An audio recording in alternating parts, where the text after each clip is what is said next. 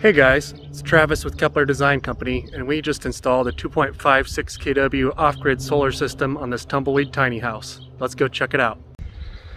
Alright, let's head inside our tiny house. So we'll start with the brains of our system here.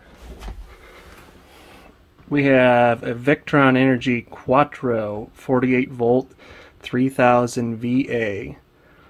This system is connected with a Lynx Shunt as well as a Lynx DC distribution system. On the top we have two Victron Energy MPPT 120 charge controllers, and all of this is being charged and controlled by a Cerbo GX. This Cerbo is connected to our touchscreen up here, and we have our system connected on the VRM portal. On the battery side, we have a Fortress Power eFlex. This is a 5.4 kilowatt hour lithium iron phosphate battery.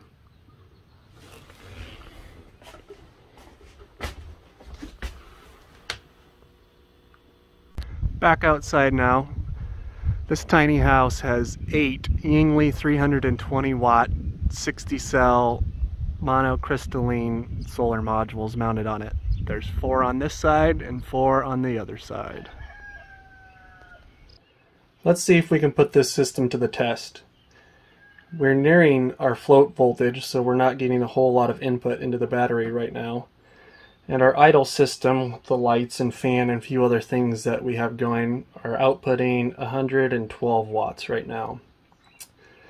They're planning to run a portable AC unit in this tiny house, so let's go ahead and fire that up and see what it does.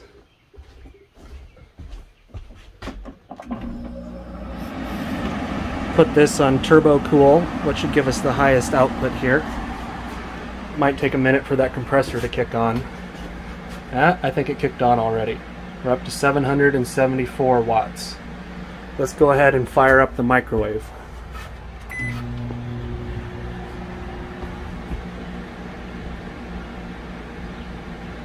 There we go. That got us up to 1815 watts. Let's make sure all the fans and lights and everything else is on.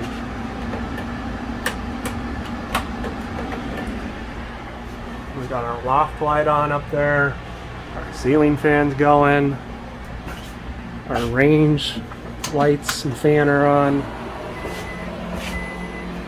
We were up to 1900 there for a second. Let's start the microwave again.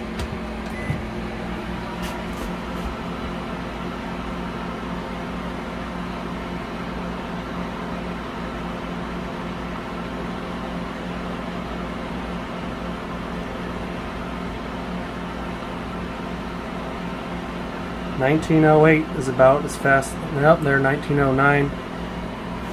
I guess my big PC is also charging, so it's pulling some power. 1910, 1915. I think this is passing the test. So let's talk about why I selected the components that I selected when designing this system. First off, let's start with the Victron Energy components. These are top-of-the-line components that integrate very nicely. They all talk to each other. Most of them have Bluetooth and Wi-Fi technology built into them, so you can control them and set them up with your phone, as well as the VRM portal, which allows me to monitor the system remotely as an installer. So if the owner ever calls and says there's an issue, I can look it up online and troubleshoot and change some settings remotely. That's a huge advantage for me, so I can always see what the system is doing. Let's move over to the battery side. I went with the Fortress Power eFlex because it is a great package.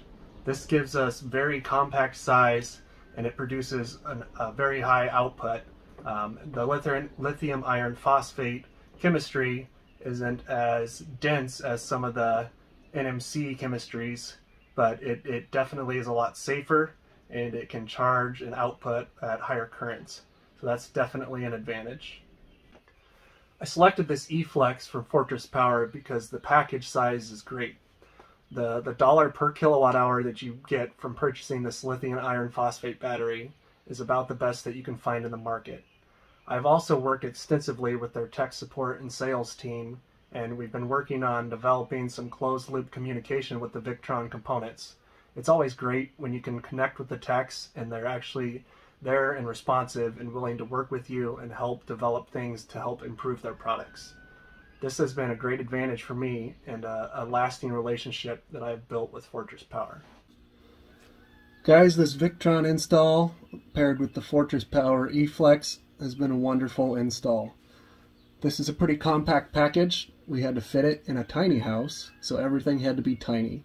This worked out really well. I was able to modularize a bunch of the components and build them in my garage and then come and install them with a bunch of stuff pre-wired, so that made things go a lot more smoothly. The majority of the work here was getting the solar mounted on the roof.